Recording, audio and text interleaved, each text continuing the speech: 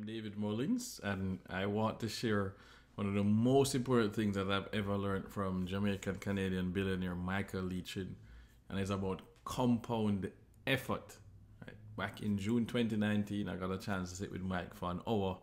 This was on a Tuesday. My wife had given me an ultimatum about making sure that we had to raise the money to get Blue Mount Capital going properly, or I would get a full-time job by the end of that summer. And I made a call that I had resisted making for years. I needed to sit down and talk with Mike. So I'm sitting in Jamaica in his office at the atrium, asking him for a bunch of different things. He was very giving, and finally said, "Is there anything else that you want to ask me?" Still have, more than 15 minutes left in this 1 hour meeting. And I asked him for some advice related to my marriage, funny enough. I said, I studied 5 billionaires, 3 of them ended up divorced. One ended up separated, and then the 5th one was still married to the same person all those years and a billionaire. How could I end up being like that one and not like the rest?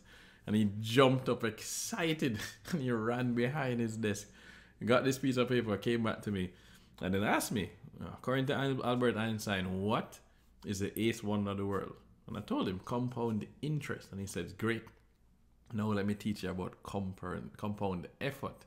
So we're going to talk about compound effort, and the exact same graph that Mike drew for me, I want to draw for you. So a lot of us think that when you talk about effort versus time, right? I'm going to put out this amount of effort over this much time. Here's what it's going to be. So let's draw that X and Y axis. Right? We have time and we have effort. Most of us think that X equal Y. The time and effort are perfectly together. So that means the line is just up and to the right. But unfortunately, that's not actually true. Right? That's not how it works. Not even close. What you want to focus on is the fact that it is exponential growth. Everything grows exponentially. Now, what does he mean by that? Let's think 1 year into your startup or your career or your relationship, whatever it is. We're 1 year in. So this is 1 year right here. You think you are going to be here. Instinctively, you're thinking up and to the right. I'm putting out this effort over this time. So this is where I'm going to be. But you're not really there, right? This is perception. You're actually here. And so Mike asked me, what's the difference between perception and reality? What do I actually feel right now? How am I feeling? I said, man, I'm feeling very frustrated. And he said, yes, F, that's frustration. But you're going to push through that frustration, right? I said, yeah, I just start. I'm going to push through. He said, great. So you push through that frustration. You eventually get to year 5.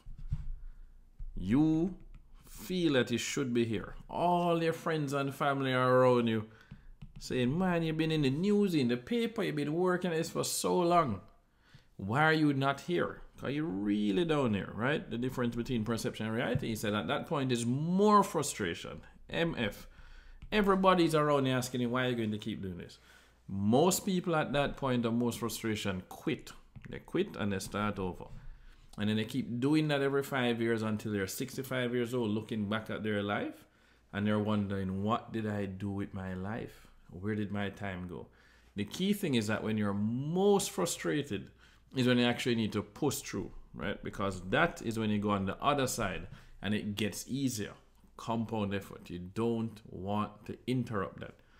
The interesting thing though is that Mike was saying it works in the opposite direction, right? If you're focusing on the wrong thing, so you go further down now, you're focusing on the wrong thing. So I decided, you know what? I'm doing the wrong thing. You think you're going to get caught, but you don't get caught. So you're right here. You don't get caught. You do it one more time.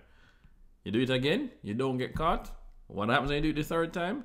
You end up in jail, right? You've been focusing on the wrong thing. Fall off the cliff. So compound effort is about focusing on the right thing and pushing through more frustration. I had to ask Mike, wow, this is incredible. I love this advice for our business. What does this have to do with my marriage? And he says, well, right now you're most frustrated with your wife.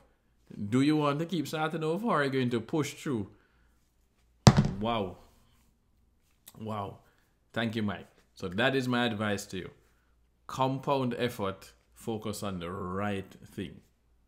I hope that I've exceeded your expectations, that this will help you in your own life and your journey. Thank you.